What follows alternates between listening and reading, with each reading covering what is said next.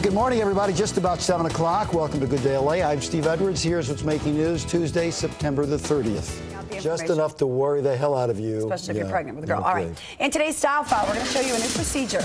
It helps get rid of crow's feet and wrinkles that you have and you can get around your eyes. And it's not surgery. And I think you could do it at lunchtime. Ruth Swissa in Beverly Hills has a revolutionary new device that can help your eyes look 10 years younger. It will prevent dark circle, fine line, wrinkle, puffiness.